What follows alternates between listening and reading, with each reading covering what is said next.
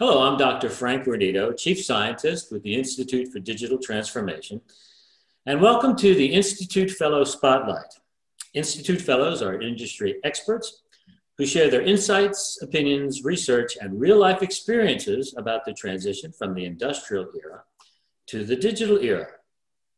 Today, we shine the spotlight on John Thorp. Welcome, John. How you doing? I'm doing well, thank you. I think we both have a bit of snow here. We're expecting more snow, but we're both good at snow jobs, so I guess we'll be okay. Perfect. I think we are. That's if you read my dissertation, then you know we both know what we're talking about. Anyway, so tell us what you're doing and why should that interest our viewers? So in that context, I'm currently doing three things, I guess.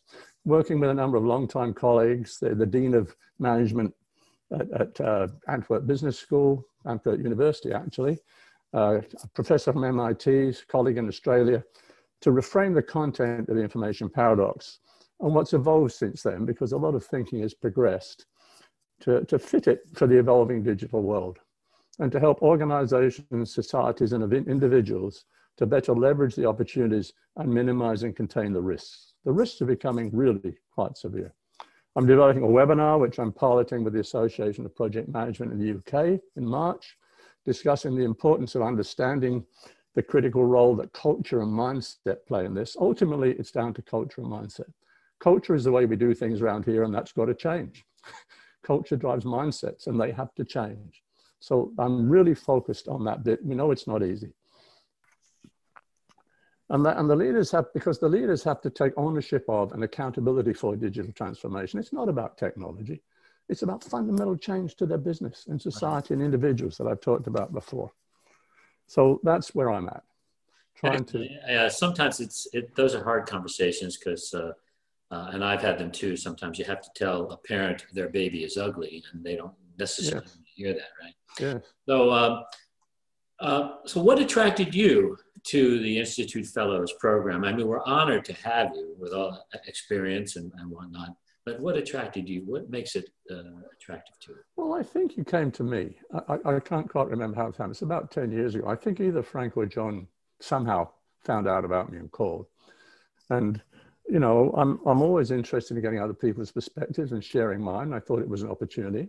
Mm-hmm. You may remember it wasn't called the Institute for Digital Transformation. Then I told them, I introduced the term digital.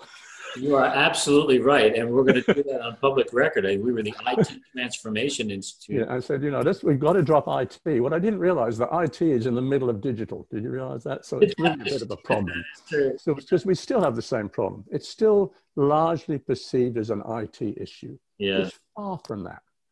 And IT is just a cost. That's exactly the role of the Institute. Is really IT is not the focus of digital transformation, even though IT is in digital. So I'm sure we're making some headway in that area. Well, I think we are, and also a lot of IT is moving to the cloud. Now you've got to manage the cloud, and that's a challenge. But the focus now shouldn't be on the technology. It's on what the technology can do and how to use that in a way that creates value for your stakeholders. Right. And your stakeholders are much more than customers these days. With the triple bottom line, you've got to look at a broad range of stakeholders. Right. Right. So so I thought also there's another opportunity to make a difference working with you guys. So, you know, between the blogs and the conversations we have and this conversation, I'm looking for any platform to try and move this forward.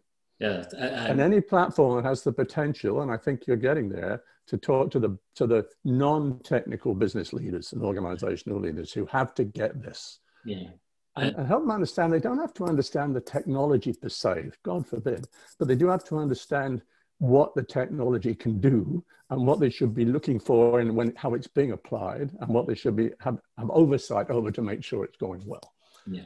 And if they don't do that, it's not going to succeed. And they also have to understand they'd better include the victims of this at the beginning. So, I mean, the people who actually have to live with what we're doing, the stakeholders, the workers, have to be involved and included from day one. That's a time-honored project, and we don't do it.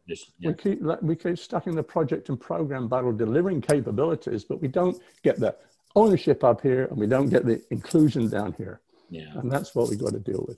So I have one piece of advice: well, it's probably just what I just said, recognizing this is not a technology issue. It's certainly around technology, and it's being driven by technology, and it's actually required by technology if you're going to get value from it. But it's not about technology. It's an organizational leadership issue. And at its basic point, it's challenging all aspects of the status quo. And the most important thing that has to change is culture and mindset, because I said culture is the way we do things around here, and that's got to change in major ways. And you easily segued and answered my final question on the piece of advice, and that's very, very, very, very timely, and one that we talk about all the time, and that is culture change in this era. So to do this, digital transformation has to be done and with all the stakeholders. I've said it briefly, but I just wanted to reiterate it, not to them. If you try and do it to them, it's not going to succeed. You're going to fail. They know a lot more about this than the leaders do. They can contribute to it, and they have to be part of it. They have to buy in. And if you don't do that, it's not going to happen. You recognize this is a journey. It's a journey without end, actually. I'm not saying end this, but we don't know where this is going. It's a journey. And you're going to have to be prepared to fail. And that's tough. Yeah. We learn from failing, but when you fail, you've got to recognize and learn from it, pivot and move on. Because it's going to happen. And don't shoot people. They're learning. Shoot them if they fail the same way.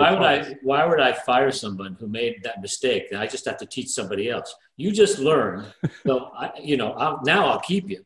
And a lot of employers, don't make the same mistake again. And don't make that same mistake again. I don't mind if you make other mistakes, because you're pushing the envelope, you're trying to do the right thing. Exactly. Don't make the same mistake. Learn from it and don't make the same. And make sure other people don't make that mistake. Unfortunately, John, we could talk about this all day, but that's really all the time we have for this spotlight. So thanks for letting us shine the spotlight on you today. And perhaps we could do this again. I really appreciate it. Well, thank you, Frank. It's a pleasure. Well, that's all the time we have. So join us again when we shine the spotlight on another Institute Fellow. I'm Frank Vernito. See you next time on Institute Fellow Spotlight.